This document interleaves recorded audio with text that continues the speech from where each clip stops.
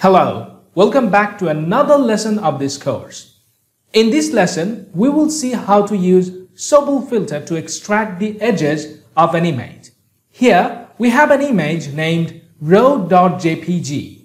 We are going to extract the edges of this image using Sobel filter. The first thing to do is to read the image. We use imread function to do it, and the argument of this function is the location of the image. Our image is located in the working directory. So simply write the name of the image, which is road, with the extension that is jpg. Now this function will read the image in Matlab's workspace. Let's store it in a variable named I. We need to convert it into a grayscale image to detect the edges. To do that, we use RGB to gray function. The argument of this function is this input image. Put it here. Now, this RGB to gray function will return a grayscale image. Let's store that in a variable named G. After that, use the edge function.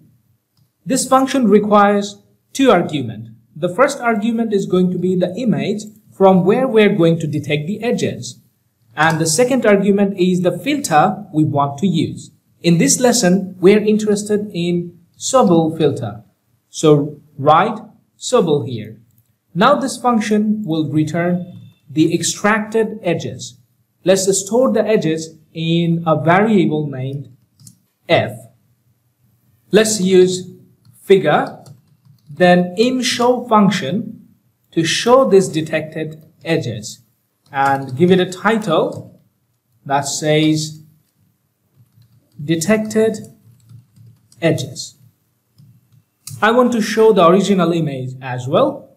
For that, take another figure and use imshow function again. This I is our original image, and give it a title that is going to be original image. Let's run the program and see what happens.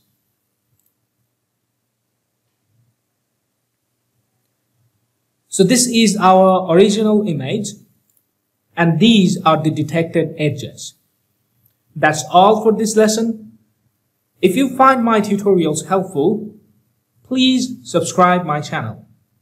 Thank you for watching.